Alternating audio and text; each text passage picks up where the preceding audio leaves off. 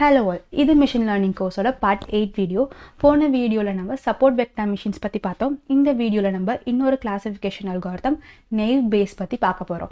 So வாங்க வீடியோக்குள்ள போலாம். அதுக்கு முன்னாடி நீங்க சேனலை subscribe பண்ணலனா மறக்காம subscribe பண்ணிட்டு பக்கத்துல இருக்க bell icon-ஐ click பண்ணிக்கோங்க. அப்பதான் நான் அடுத்தடுத்து போடுற வீடியோ உங்களுக்கு notify ஆகும். naive Bayes அப்படின்றது ஒரு சிம்பிளான classification algorithm. Bayes theorem-ஐ பேஸ் பண்ணி இருக்க ஒரு algorithm. இதை எதுக்கெல்லாம் யூஸ் பண்ணுவாங்கன்னா text classification, spam filtering. Spam filtering நான் ஆல்ரெடி சொல்லியிருக்கேன். லைக் வந்து இந்த இமெயில் வந்து ஸ்பேமா இல்லை நாட் ஸ்பேமான்னு சொல்லி கிளாஸிஃபை பண்ணுறதுக்கு. சென்டிமெண்ட் அனாலிசிஸ், அதாவது கொடுத்துருக்க டெக்ஸ்ட் வந்து ஹாப்பியான டெக்ஸ்டா சேடான டெக்ஸ்டான்னு சொல்லி கிளாஸிஃபை பண்ணுறதுக்கு. இந்த மாதிரி கிளாஸிஃபிகேஷன்ஸ்க்கெலாம் வந்து naive Bayes யூஸ் பண்ணுவாங்க. இதை எதுக்கு naive அப்படின்னு சொல்கிறாங்கன்னா, ஃபார் எக்ஸாம்பிள் இப்போ வந்து நீங்கள் இது என்ன ஃப்ரூட்டுன்னு சொல்லி கண்டுபிடிக்கணும். அதுக்கு நீங்கள் என்னெல்லாம் ஃபீச்சர்ஸ் கொடுத்து அந்த மாடலை ட்ரெயின் பண்ணுறீங்கன்னா, கலர் கொடுக்குறீங்க, ஷேப் கொடுக்குறீங்க, டேஸ்ட் கொடுக்குறீங்க. அது மூணுத்தையும் கொடுத்துட்டு அதோட வேல்யூஸ் என்னென்ன கொடுத்துருக்கீங்கன்னா, ரெட்டுன்னு கொடுக்குறீங்க, colour red, shape spherical, taste வந்து ஸ்வீட்டுன்னு சொல்லி கொடுக்குறீங்க. இப்போ இந்த மாடல் என்ன சொல்லியிருக்குன்னா, அந்த ஃப்ரூட் வந்து ஆப்பிள்னு சொல்லி ப்ரெடிக்ட் பண்ணியிருக்கு. இங்கே நீங்கள் பார்த்தீங்கன்னா ஒரு ஃபீச்சரும் இண்டிவிஜுவலாக வேலை செஞ்சுருக்கு. அது வந்து ஆப்பிள்னு சொல்கிறதுக்கு எந்த ஃபீச்சரையும் டிபெண்ட் பண்ணி கிடையாது. ஒரு ஃபீச்சரும் இண்டிபெண்ட்டாக ஆக்ட் பண்ணுறதுனால இதை வந்து naiveன்னு சொல்லி சொல்கிறாங்க. இது எதுக்கு பேஸ்ன்னு சொல்கிறாங்கன்னா, இது வந்து பேஸ் தியரமை பேஸ் பண்ணி இருக்கு. பேஸ் தியரம்ன்றது ப்ரொபபிலிட்டியில் ஒரு டாபிக். அதை நான் உங்களுக்கு கிளியராகவே சொல்கிறேன். பேஸ் தியரம் வந்து ப்ரொபபிலிட்டியில் எதுக்கு யூஸ் பண்ணுவாங்கன்னா, ஒரு ஈவெண்ட் வந்து எவ்வளோ ப்ரொபபிலிட்டி நடக்க வாய்ப்பு இருக்குது ப்ளஸ் அதோட எவிடன்ஸை வச்சு சொல்கிறது. அதாவது ஒரு எவிடன்ஸ் கொடுத்துட்டாங்க, அந்த எவிடன்ஸை பேஸ் பண்ணி ஒரு ஈவெண்ட் வந்து நடக்கிறதுக்கு எவ்வளோ வாய்ப்பு இருக்குது, எவ்வளோ பர்சன்டேஜ் வாய்ப்பு இருக்குன்னு சொல்லி கண்டுபிடிக்கிறதுக்கு தான் வந்து பேஸ் தியரம் யூஸ் பண்ணுவாங்க. பேஸ் தியரமோட ஃபார்முலா பார்த்தீங்கன்னா, P of A given B is equal to P of B given A multiplied by P of A by P of B. P of A given B அப்படின்னா என்னன்னா, event A வந்து எவ்வளோ percentage நடக்க வாய்ப்பு இருக்குது, given event B வந்து நடந்துருச்சு. Event B நடந்ததுனால இந்த ஈவெண்ட் A வந்து நடக்கிறதுக்கு எவ்வளோ பர்சன்டேஜ் வாய்ப்பு இருக்குது, எவ்வளோ ப்ரொபபிலிட்டி வாய்ப்பு இருக்குன்னு சொல்லி சொல்கிறாங்க. இதுக்கு பேர் என்ன சொல்லுவாங்கன்னா, posterior probability. P of A given B ஓட பேர் என்னன்னா போஸ்டீரியர் ப்ரொபபிலிட்டின்னு சொல்லி சொல்லுவாங்க. P of B given Aனா என்னன்னா, ஈவெண்ட் A வந்து நடந்துருச்சு, இப்போ அதை வச்சு ஈவெண்ட் B நடக்கிறதுக்கு எவ்வளோ வாய்ப்பு இருக்குது, எவ்வளோ ப்ரொபபிலிட்டி இருக்குன்னு சொல்லி கால்குலேட் பண்ணுறது தான் வந்து P of B given A. நம்மளுக்கு வந்து ஈவெண்ட் ஏன்றது ட்ரூன்னு தெரியும். அது ட்ரூன்னு தெரிஞ்சதுனால எவ்வளோ பர்சன்டேஜ், எவ்வளோ லைக்லி வந்து ஈவெண்ட் B நடக்கிறதுக்கு வாய்ப்பு இருக்குது அப்படின்னு சொல்கிறது தான் வந்து P of B given A. இதுக்கு பேர் என்னென்னா லைக்லிஹுட் ப்ரொபபிலிட்டின்னு சொல்லி சொல்லுவாங்க. லைக்லிஹுட் ப்ரொபபிலிட்டின்னு நான் சொன்ன மாதிரி தான், எவ்வளோ லைக்லி வந்து நடக்கிறதுக்கு வாய்ப்பு இருக்குது. P of A அப்படின்னா என்னென்னா, ஈவெண்ட் A வந்து நடக்கிறதுக்கு எவ்வளோ வாய்ப்பு இருக்குது, ஈவெண்ட் A அப்படின்றது ட்ரூவாக இருக்கிறதுக்கு எவ்வளோ வாய்ப்பு இருக்குது, ஈவெண்ட் Bயை கன்சிடர் பண்ணாமலே. ஈவெண்ட் Bக்கும் இதுக்கும் இப்போ சம்மந்தம் கிடையாது. ஸோ இது தனியாக ஈவெண்ட் A வந்து நடக்கிறதுக்கு எவ்வளோ வாய்ப்பு இருக்குது அப்படின்னு சொல்கிறது தான் வந்து P of A. இதுக்கு பேர் என்ன சொல்லுவாங்கன்னா வந்து ப்ரையார் ப்ரொபபிலிட்டி. ஸோ ப்ரையார்னு சொல்லி சொல்லுவாங்க. P of B அப்படின்னா என்னென்னா, ஈவெண்ட் B நடக்கிறதுக்கு எவ்வளோ வாய்ப்பு இருக்குது, ஈவெண்ட் B நடக்கிறதுக்கு எவ்வளோ ப்ராபபிலிட்டி இருக்குது, ஈவெண்ட் B ட்ரூவாக இருக்கிறதுக்கு எவ்வளோ ப்ராபபிலிட்டி இருக்குது, ஏயை கன்சிடர் பண்ணாமலே. ஈவெண்ட் ஏக்கும் இதுக்கும் இப்போ சம்மந்தம் கிடையாது. ஈவெண்ட் Bயை தனியாக வந்து கண்டுபிடிக்க போகிறாங்க. இதுக்கு பேர் என்ன சொல்லுவாங்கன்னா வந்து மார்ஜினல்னு சொல்லி சொல்லுவாங்க. So P of A given Bன்றது posterior probability, P of B given Aன்றது likelihood probability, P of Aன்றது prior probability, P of Bன்றது marginal probability.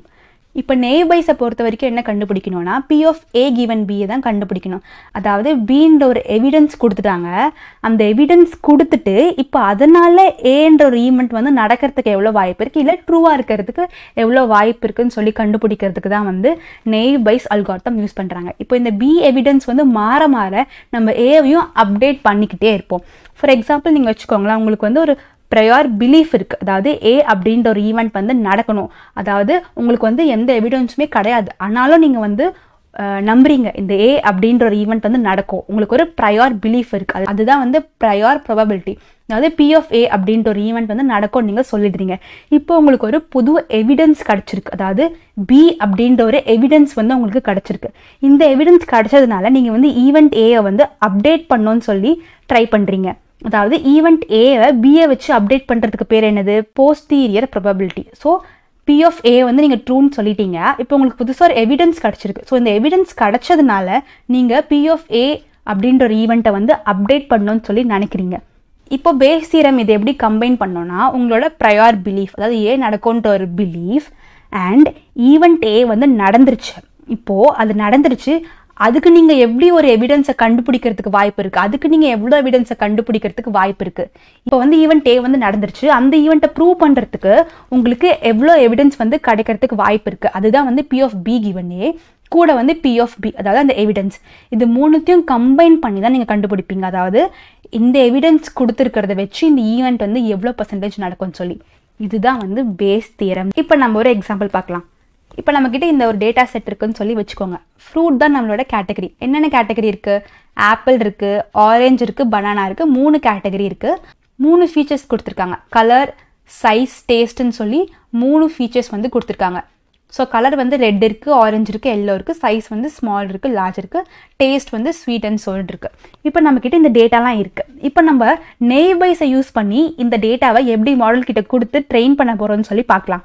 நம்ம பேஸ் தியரம்லேயே பார்த்தோம். P of A கண்டுபிடிக்கணும், P of B கண்டுபிடிக்கணும், P of B given A கண்டுபிடிச்சிட்டு அது வந்து train பண்ணிக்கும். P of A அப்படின்றது வந்து ஈவெண்ட். இங்கே ஈவெண்ட்னா என்னென்னா கேட்டகரிஸ். என்னென்ன கேட்டகரிஸ் இருக்குது அதுதான் வந்து இங்கே ஈவெண்ட்டுன்னு சொல்லி சொல்லுவாங்க. நம்மக்கிட்ட என்னென்ன கேட்டகரி இருக்குது? 3 கேட்டகரி இருக்குது. ஆப்பிள், ஆரஞ்சு, பனானான்னு சொல்லி. ஸோ இப்போ நம்ம வந்து இதை தனியாக கண்டுபிடிக்க போகிறோம். ஸோ ஃபர்ஸ்ட் வந்து P of Apple. P of Apple வந்து எப்படி கண்டுபிடிப்பாங்க? ஸோ நம்மக்கிட்ட இப்போ டோட்டலாக 8 சாம்பிள்ஸ் இருக்குது மொத்தமாக. 8 சாம்பிள்ஸில் வந்து எவ்வளோ ஆப்பிள்னு பார்த்தீங்கன்னா 1, 2, 3 3 ஆப்பிள் இருக்குது. ஸோ 8 out of 3 நம்ம கால்குலேட் பண்ணோன்னா, அதாவது டிவைட் பண்ணோன்னா 0.375 அப்படின்ற வேல்யூ வந்து நம்மளுக்கு கிடைக்கும். இப்போ அதே மாதிரி ஆரஞ்சுக்கு பாருங்களேன். ஆரஞ்சுலேயும் அப்படி தான். மொத்தம் 8ல் எவ்வளோ ஆரஞ்சு இருக்குது? 1, 2, 3 ஆரஞ்சு இருக்குது. இப்போ பார்த்ததில்ல பனானா 2 பனானா இருக்குது. ஸோ 8ல் வந்து 3 ஆரஞ்சு கால்குலேட் பண்ணால் அதே தான் வருது 0.375. பனானாஸில் பார்த்தீங்கன்னா 2 தான் இருக்குது. 8 out of 2 தான் வந்து அதில் பனானா. ஸோ 0.25 நம்மளுக்கு கிடச்சிருச்சு. இப்போ P of Aலாம் நம்ம கால்குலேட் பண்ணிட்டோம். இப்போது P of B given A. P of B given Aனா ஏன்ற ஒரு ஈவெண்ட் வந்து நடந்துருச்சு. இப்போது அது நடந்ததுனால நம்மளுக்கு வந்து என்னென்ன எவிடன்ஸ்லாம் நம்ம புதுசாக அப்சர்வ் பண்ணுறோம் அதில் அப்படின்னு சொல்லி கண்டுபிடிக்கிறதுக்காக. ஸோ இங்கே பார்த்தீங்கன்னா P of ரெட் கிவன் ஆப்பிள்னா ஆப்பிள்ன்றதான் நடந்த ஈவெண்ட். அதை ப்ரூவ் பண்ணுற எவிடன்ஸ் என்னது? Red colour. ஒரு வேளை ரெட் கலராக இருந்தால் இது ஆப்பிளான்னு சொல்லி ப்ரூவ் பண்ணுறதுக்கான எவிடன்ஸ் தான் வந்து ரெட் கலர். ஸோ கொடுத்துருக்க ஆப்பிளில் எவ்வளோ ரெட் கலர் இருக்குது? 3 ஆப்பிளில் பார்த்தீங்கன்னா 3 ஆப்பிளில் 3மே வந்து ரெட் கலர் தான். நம்மளுக்கு தெரிஞ்ச விஷயம் தான் இது. ஸோ 3 out of 3யுமே வந்து 1 தான். இது கால்குலேட் பண்ணால் நம்மளுக்கு 1 கிடைக்கும். P of orange given ஆப்பிள்னா 0. எந்த ஆப்பிளுமே வந்து ஆரஞ்சு கலர் கிடையாது. ஸோ 0. அதே மாதிரி P of எல்லோ கிவன் ஆப்பிள்னாலும் 0 தான். ஏன்னா எந்த ஆப்பிளும் எல்லோ கலர் கிடையாது. இப்போது P of small given apple, எவ்வளோ ஆப்பிள் வந்து ஸ்மாலாக இருக்குது? ஸோ 3 ஆப்பிள் பார்த்திங்கன்னா இந்த ஆப்பிள் வந்து ஸ்மாலாக இருக்குது, இந்த ஆப்பிள் பார்த்திங்கன்னா ஸ்மாலாக இருக்குது, இந்த ஆப்பிள் பார்த்திங்கன்னா பெருசாக இருக்குது. ஸோ இது கிடையாது. ஸோ 3ல் பார்த்திங்கன்னா 2 ஸ்மாலாக இருக்குது. ஸோ டோட்டல் 3ல் பார்த்தீங்கன்னா 2 ஸ்மாலாக இருக்குது. அதை நம்ம டிவைட் பண்ணோன்னா நம்மளுக்கு இந்த ஆன்சர் வந்து கிடைக்கும். அதே மாதிரி லார்ஜ் பார்த்தீங்கன்னா 1 இருக்குது. கால்குலேட் பண்ணால் இது கிடைக்கும். ஸ்வீட் பார்த்தீங்கன்னா 3மே ஸ்வீட் தான். அந்த டேபிளில் வந்து 3 ஆப்பிளுமே வந்து ஸ்வீட் தான் சொல்லி நம்மளுக்கு கால்குலேட் பண்ணால் நம்மளுக்கு வந்து இது கிடச்சிரும். இந்த ஆப்பிளுக்கு பண்ண மாதிரி நம்ம எல்லாத்துக்குமே பண்ணணும். Red given orange, red given banana, small given orange, small given banana, sweet given orange, sweet given banana, இப்படி நம்ம வந்து எல்லாத்துக்குமே கால்குலேட் பண்ணி தனித்தனி ஆன்சராக வந்து கண்டுபிடிச்சி வச்சுட்டோம். மாடலே வந்து ட்ரெயின் பண்ணிட்டோம். ஸோ ஃபைனலாக நம்மளுக்கு இப்படி தான் கிடைக்கும். எல்லாமே கால்குலேட் பண்ணோன்னா நம்மளுக்கு வந்து இதுதான் கிடைக்கும்.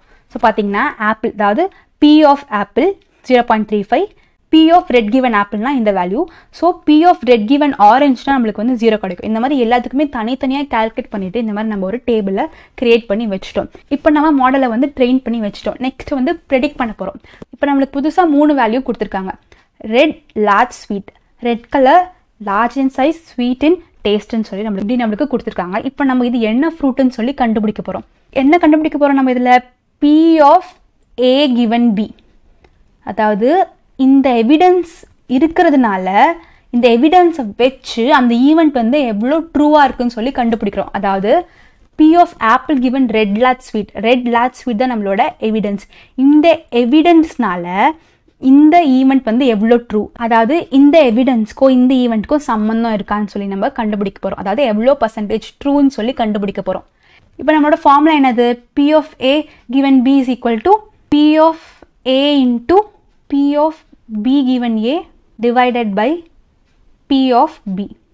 இப்போ பார்க்கலாம். So P of A given B இது is equal to P of A. P of A என்னது? இங்கே apple. So P of A into P of B given A. P of B இங்கே என்னது? Red large sweet. So P of B given A, P red of A, large given apple, அதாவது large given apple, sweet given apple, இந்த மாதிரி தனித்தனியாக வந்து நம்ம calculate பண்ணணும். இங்கே வந்து நம்ம P of Bயை வந்து கால்குலேட் பண்ணி யூஸ் பண்ண தேவையில்லை. ஏன்னா எல்லா கிளாஸ்க்குமே வந்து P of B ஒரே மாதிரி தான் இருக்கும்னு சொல்லுவாங்க. ஸோ நம்ம ரிலேட்டிவான ப்ராபபிலிட்டி, அதாவது P of A, P of B given A மட்டும் நம்ம கால்குலேட் பண்ணால் போதும். P of B வந்து நம்ம இங்கே யூஸ் பண்ண வேணாம்னு சொல்கிறாங்க.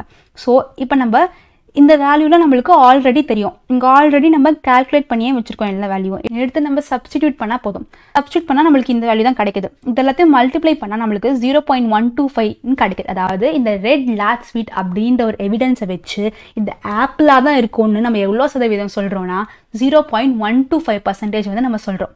0.125 ப்ராபபிலிட்டி வந்து நம்ம சொல்கிறோம் இது வந்து ஆப்பிள் தான் சொல்லிட்டு. இப்போ வந்து அதே மாதிரி தான் ஆரஞ்சுக்கும் கண்டுபிடிக்கணும். ஸோ சேம் மெத்தட் தான் வந்து நம்ம ஆரஞ்சுக்கும் பனானாக்கும் வந்து ஃபாலோ பண்ணி நம்ம கால்குலேட் பண்ணி கண்டுபிடிக்கணும். அதுக்கு பார்த்தீங்கன்னா 0ன்னு சொல்லியிருக்காங்க. இது வந்து 0 ப்ராபபிலிட்டி. அதாவது இது வந்து 0 ப்ராபபிலிட்டி ஆரஞ்ச், 0 ப்ராபபிலிட்டி பனானா. அதாவது இது ஆரஞ்சாக இருக்க வாய்ப்பு இல்லை, பனானாவும் இருக்க வாய்ப்பு இல்லை. 0.125 ப்ராபபிலிட்டி இது ஆப்பிளாக இருக்க வாய்ப்பு இருக்குன்னு சொல்கிறாங்க. இப்போ இதில் பார்த்தீங்கன்னா கம்பேர் பண்ணி பார்த்தா எதுக்கு வந்து ஹையஸ்ட் ப்ராபபிலிட்டி இருக்குது? ஹையஸ்ட் ப்ராபபிலிட்டி எதுக்கு இருக்குதுன்னு பார்த்தீங்கன்னா ஆப்பிளுக்கு தான் இருக்குது. அதுக்கு தான் வந்து 0.125 இருக்குது. அதனால் இந்த நெய்பர்ஸ் அல்காரிதம் என்ன பண்ணோன்னா அந்த புதுசாக வந்த ஃப்ரூட் வந்து ஆப்பிள் அப்படின்னு சொல்லிடும். புதுசாக வந்த ஃப்ரூட் இந்த ரெட் லார்ஜ் ஸ்வீட் உள்ள அந்த ஃபீச்சர் கொண்ட ஒரு ஃப்ரூட் வந்து ஆப்பிள் அப்படிதான் சொல்லி அது ப்ரெடிக்ட் பண்ணிட்டோம். இப்படி தான் வந்து நெய்பர்ஸ் ஒர்க் ஆகும். இங்கே இதை வந்து எங்கெல்லாம் யூஸ் பண்ணுவாங்கன்னு ஆல்ரெடி சொன்ன மாதிரி ஸ்பேம் இமெயில் ஃபில்டரிங்க்கு வந்து யூஸ் பண்ணுவாங்க. அண்ட் வந்து கிரெடிட் கார்டு ரிஸ்க் கண்டுபிடிக்கிறதுக்கு வந்து யூஸ் பண்ணுவாங்க. அதாவது அவங்க லோன் பே பண்ணிட்டாங்களா இல்லையான்னு சொல்லி அவங்களோட ஹிஸ்ட்ரி, அவங்களோட கிரெடிட் ஹிஸ்ட்ரி வச்சு கண்டுபிடிக்கிறதுக்காகவும் யூஸ் பண்ணுவாங்க. அண்ட் ரெக்கமெண்டேஷன் சிஸ்டம், அதாவது நீங்கள் ஒரு வீடியோ பார்க்குறீங்க, நீங்கள் ஒரு சீரீஸ் பார்க்குறீங்கன்னா அதை வச்சு உங்களுக்கு இன்னொரு சீரீஸ் வந்து ரெக்கமெண்ட் பண்ணுறதுக்காகவும் இதை வந்து யூஸ் பண்ணுவாங்க. இது பேஸ் எப்படி ஒர்க் ஆகும்? பேஸ் தியரமை கண்டுபிடிச்சிட்டு P of A given B is equal to P of A into P of B given A divided by P of B. இதை கண்டுபிடிச்சிட்டு அதை வச்சு நம்ம புதுசாக கொடுத்த வேல்யூவை சப்ஸ்டியூட் பண்ணி மல்டிப்ளை பண்ணி எதுக்கு ஹையஸ்ட் ப்ராபபிலிட்டி இருக்கோ அதுதான் வந்து அவுட்புட்டாக வந்து கொடுத்துரும். இப்படி தான் வந்து நெய்பர்ஸ் ஒர்க் ஆகும். வீடியோ பிடிச்சிருந்தால் லைக் பண்ணுங்கள். அண்ட் உங்கள் ஃப்ரெண்ட்ஸ்க்கும் யூஸ்ஃபுல்லாக இருக்கும்னு நினச்சிங்கன்னா ஷேர் பண்ணுங்கள். நான் அடுத்த வீடியோவில் இன்னொரு டாப்பிக்கோடு உங்களை பார்க்குறேன். பாய்.